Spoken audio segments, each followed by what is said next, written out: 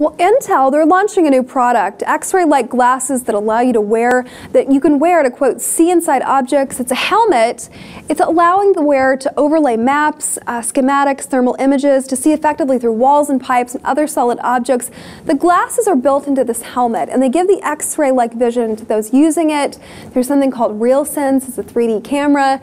Let me get this straight. Now you can see through walls and pipes, and God knows what else. Is this good or bad? I mean, it all depends on how you use it. I think this is a very exciting times. This week is the kickoff of CES, the Consumer Electronics Show. The biggest trade show in America happens in Las Vegas, and a lot of technology products are presented. These are one of the breakthroughs that they are trying to, break into this goggle virtual reality headset mode that everybody's trying to come up with innovations. But this one, I see a lot of positive implications, but like you mentioned too, there's some obvious possible uses for it. They're saying, so this was actually unveiled at the CES in Las Vegas, and it was co-developed by an augmented company, an augmented reality company. And what they said they're going to do, unlike Google Glass and HoloLens, those are marketed to consumers. They want this to have an industrial use. My imagination is left to, okay, yeah. What in the crap does that mean? We're going to be seeing TSA with these helmets on?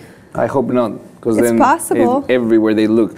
But imagine a situation where you have firefighters, and they have to see where the pipes are, if they have to break a wall. You have that thermal imaging scan. Exactly, right. You have those elements. I think that's very positive. Again, technology, it's always been a debate. If technology can be judged on moral grounds, I don't think so. I think that technology is something that evolves as we go, but the uses of technology are, they're human uses. So at the end, it's a person that decides how to use this technology that incurs in evil or not. One of the co-makers of this product, this is what she had to say about it. She said, the Daqri Smart Helmet is a great example of integrating advanced human-machine interface into existing devices to make something smart and to solve a potential problem. This is coming from Bridget Carlin. She's the managing director of Intel's Internet of Things Strategy Office. Excuse me, she's not a creator. She just manages this aspect. And look, she's saying we're gonna use this with other devices, and again, this leaves a lot to the imagination. It is the future of technology, like you mentioned, the Internet of Things, all of these devices that can be connected to the databases in the cloud